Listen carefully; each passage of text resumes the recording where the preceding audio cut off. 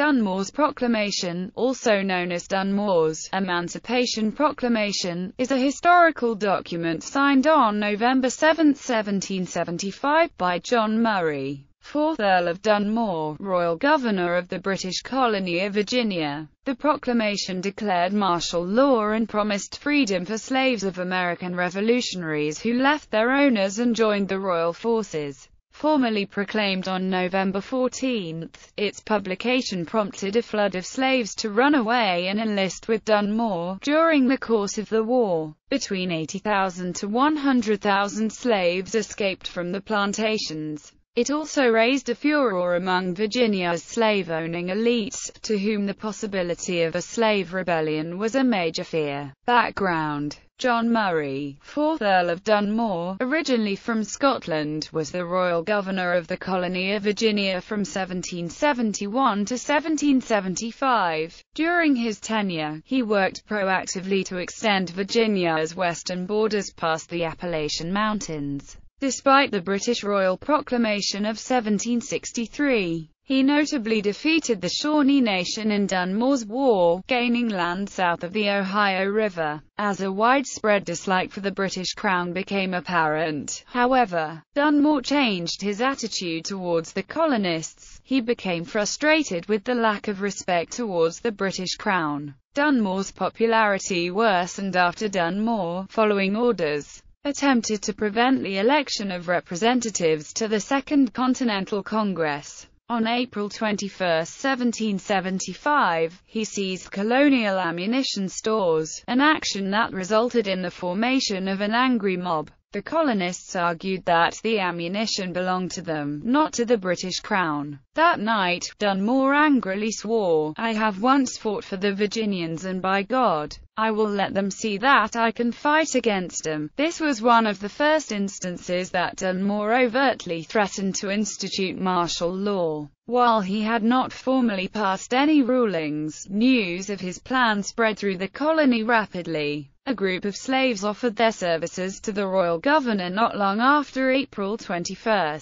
Though he ordered them away, the colonial slaveholders remained suspicious of his intentions. As colonial protests became violent, Dunmore fled the governor's palace in Williamsburg and took refuge aboard the frigate HMS Foy at Yorktown on June 8, 1775. For several months, Dunmore replenished his forces and supplies by conducting raids and inviting slaves to join him. When Virginia's House of Burgesses decided that Dunmore's departure indicated his resignation, he drafted the formal proclamation, signing it on November 7. It was publicly proclaimed a week later. Dunmore's proclamation. In the official document, he declared martial law and adjudged all revolutionaries as traitors to the Crown. Furthermore, the document declared all indentured servants, Negroes, or others free that are able and willing to bear arms. Dunmore expected such a revolt to have several effects. Primarily, it would bolster his own forces, which, cut off from reinforcements from British-held Boston, numbered only around 300. Secondarily, he hoped that such an action would create a fear of a general slave uprising amongst the colonists and would force them to abandon the revolution. The proclamation was, therefore, designed for practical reasons rather than moral ones, and for expediency rather than humanitarian zeal. Colonial reaction. Virginians were outraged, and responded on December 14, 1775, with an unambiguous declaration that all fugitive slaves would be executed, whereas Lord Dunmore, by his proclamation, dated on board the ship William, off Norfolk, the 7th day of November 1775, hath offered freedom to such able-bodied slaves as are willing to join him, and take up arms, against the good people of this colony,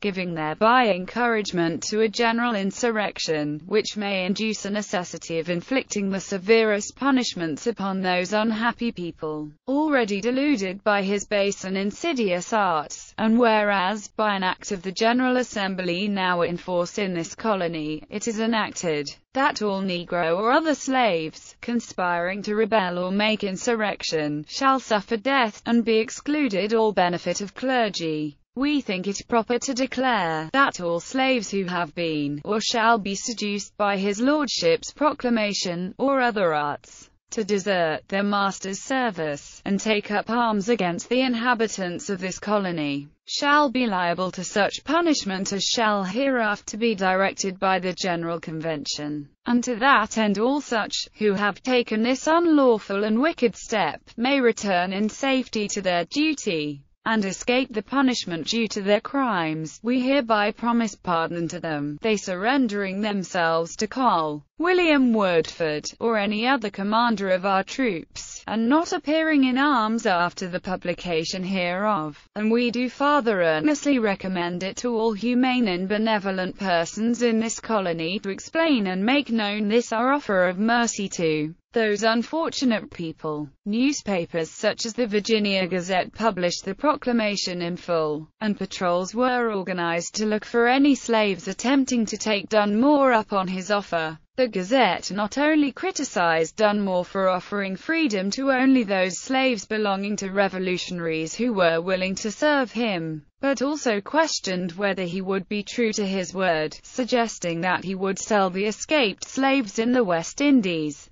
The paper therefore cautioned slaves to be not then tempted by the proclamation to ruin yourselves, as very few slaves were literate. This was more a symbolic move than anything. It was also noted that Dunmore himself was a slaveholder. On December 4, the Continental Congress recommended to Virginian colonists that they resist Dunmore to the uttermost. On December 13, the Virginia Convention responded in kind with a proclamation of its own, declaring that any slaves who returned to their masters within 10 days would be pardoned, but those who did not would be punished harshly. Estimates of the number of slaves that reached Dunmore vary, but generally range between 800 and 2,000. The escaped slaves Dunmore accepted were enlisted into what was known as Dunmore's Ethiopian Regiment. The only notable battle in which Dunmore's regiment participated was the Battle of Great Bridge in early December 1775, which was a decisive British loss.